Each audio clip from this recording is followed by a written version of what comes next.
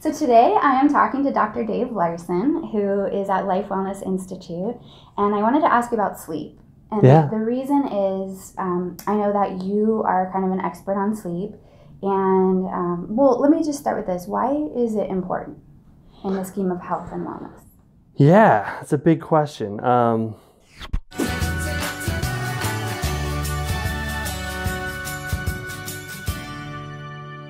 So your brain is about, I don't know, 2 or 3 pounds, and it consumes about 25% of all the energy your body makes. So it's like this Ferrari machine that's going on day in, day out, and just like any high horsepower engine, it makes a lot of waste. And there's a process that our body has for handling waste. In the rest of the body, we have our lymphatic system, which drains waste and brings it out to excrete it in urine, feces, bile. In the brain, there's no lymphatic system. So what happens in stage, it's called N3, slow wave sleep, the space between your brain cells shrinks about 80%. And instead of blood in our brain, there's something called cerebrospinal fluid. It's clear liquid full of nutrients, but it also goes in between the cells, flushes out that debris so that it can get taken out of your brain, so your brain's ready for a new day. If you don't get that, it's not just sleep, it's specifically deep sleep. If you don't get stage N3 sleep, those byproducts, that waste accumulates and starts to cause dysfunction. And the one people hear about is beta amyloid, the protein thought to be related with Alzheimer's disease. We're making it right now as we're talking. So it's not a problem to make it, but it's a problem if we don't have our normal mechanism for getting rid of that waste. So it's called the lymphatic system. And we only get rid of it in sleep? Yeah, not just sleep, but In deep sleep. Yeah, stage N3 deep sleep. And how do you get some of that? Yeah, your body knows how to get that totally naturally. The problem most people is they do things that block that. Okay. So pretty much every prescription sleep aid will decrease stage N3 sleep. Ambien, Sonata, Lunesta, Klonopin, Xanax, Valium, Ativan, all those things will decrease it. Benadryl, Tylenol PM, Advil PM, those products decrease it. Okay, so we think that we're actually improving our sleep and we're decreasing the type that we need the most. Exactly. So a lot of people have a belief, that sleep is just sleep, and what really matters is what types of sleep you're getting. And that's by far the most restorative sleep. When you wake up and you feel refreshed, it's that N3 sleep. Do we get that from napping? So a sleep cycle in an adult is about 90 minutes, and it usually goes stage 1, 2, 3, and then REM. And REM is where our body's paralyzed and we dream. And then it goes back to 1. So to really get there, you need at least an 1.5 hour nap. Okay. You tend to get it more in the first half of the night than the second half, and that's where alcohol becomes a problem. Because alcohol, one drink takes about 2 hours to 3 hours longer for women to metabolize, and that'll interfere with deep sleep. So some people will have a drink in order to help fall asleep. Little they know that that's affecting them in that precious first part of the night where they would normally get that N3 deep sleep. What do you do as a doctor, a psychiatrist, and a human being when you're laying in bed and you feel, tomorrow is such a demanding day and I'm not able to sleep? I mean, how do you kind of quell your own fears about that? And what do you recommend that people do? That's a wonderful question. So do you remember Pavlov's dog? I do. Okay.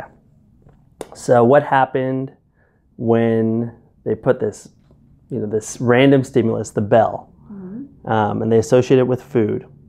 Pretty soon they get rid of the food, they just ring a bell and the dog salivates. Starts to drool. Right.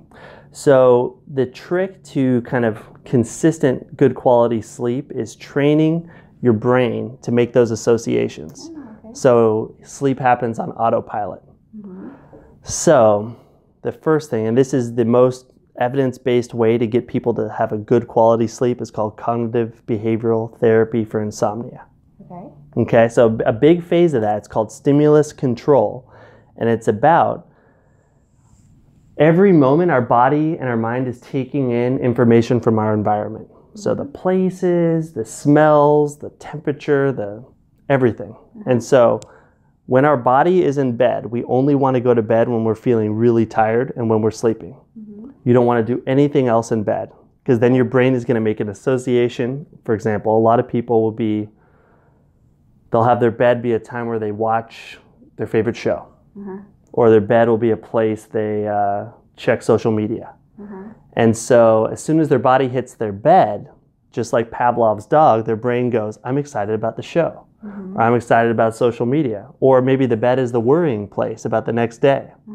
So what I would tell myself or someone else is, if that happens when I hit bed, get out of bed, ideally go to another room. If I'm worried about my day, kind of write down my worry list. Or all the things, knowing it's going to be there tomorrow.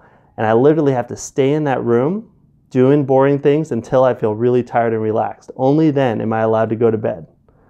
You do not want to risk being in bed when you're feeling anything other than super relaxed or really sleepy.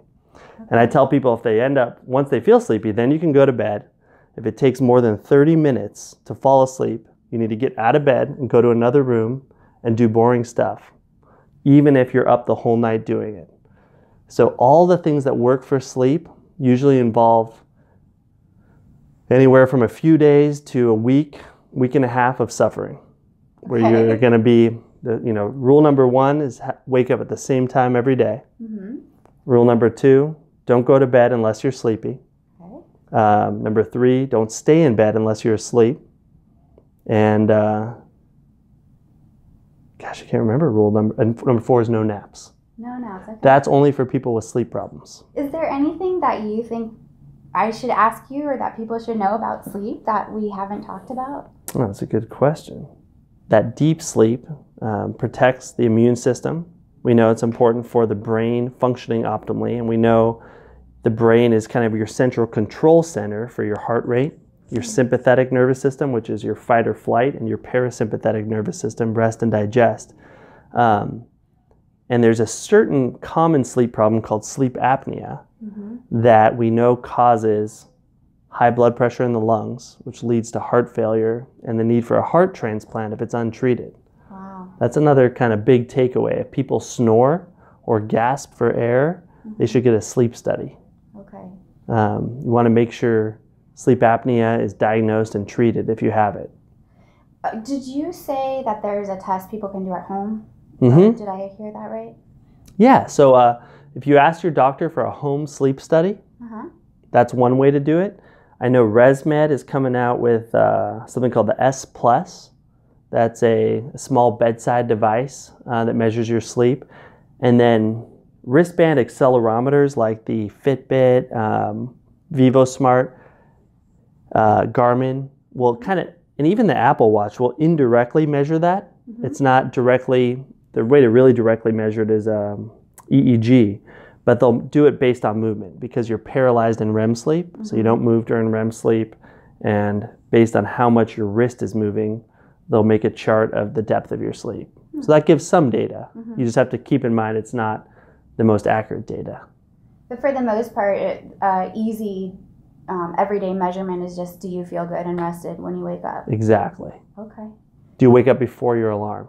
Okay. And is that something we're shooting for? Ideally, yeah. That's how you know. You are able to catch up on sleep debt. So if you don't have enough sleep, I learn this all the time in residency.